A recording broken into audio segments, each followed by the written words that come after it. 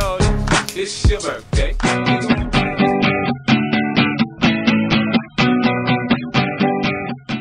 Hello! Welcome to Life is Organized. I'm Mridu, and as you may have guessed, it's my birthday today for real.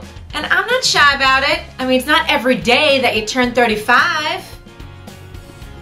So in honor of this last year, I want to tell you about a personal growth tip that has helped me stay more productive and organized.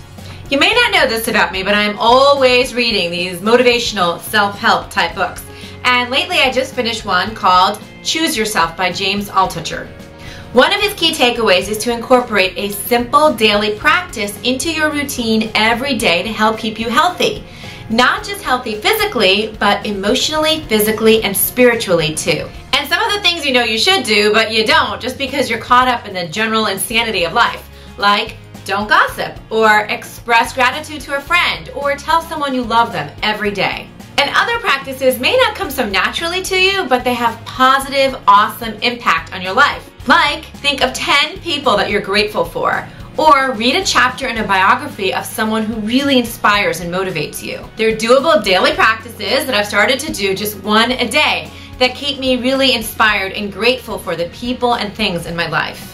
So why does this help me stay organized in my life? Because without a purpose and fulfillment in your life, you can't truly take control or be organized. And I firmly believe in a holistic approach to happiness. So when I find an easy peasy system to help foster that growth, I want to share it with you. So I'm going to include his list of 26 daily doses as this week's additional resource that is open to everyone as my birthday gift to you. So please check it out. And if you'd like to give me a birthday present, then please forward this blog to just 3 of your friends that you think could benefit from a weekly dose of motivation, positivity, and organization in their life. And in the comments below, please let me know if there's a daily practice or mantra or something that you say to yourself to keep you happy and fulfilled all the time. I know we could all use a good dose of inspiration, so please don't be shy to leave your thoughts below. And here's wishing you the best year ever. Thank you so much for your support, and I can't wait to see you next week with another awesome tip to keep your life organized. Bye!